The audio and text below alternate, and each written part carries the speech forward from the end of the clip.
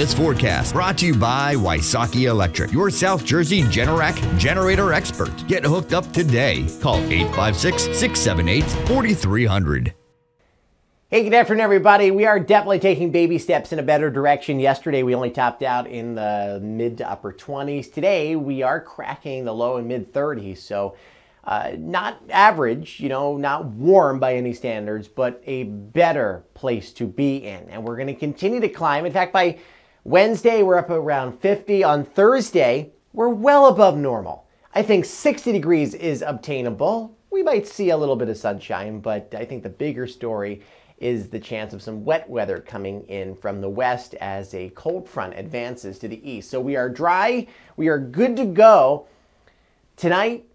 Going into tomorrow, I think Thursday morning is dry, but we turn our attention to this system out to the west coming through Chicago and Detroit and Columbus. This is 9 o'clock in the morning on Thursday. Again, no wet weather for us, partly sunny skies, but then by the evening hours, as we are getting ready to sit down for dinner and whatnot, we have some wet weather coming in, pockets of heavy rain, even some thunderstorms possible. This is 2 o'clock in the morning on Friday. We start Friday off unsettled, but I think we actually transition over to a partly sunny sky in the afternoon. So it's not going to ruin either Thursday or Friday, so that's the good news.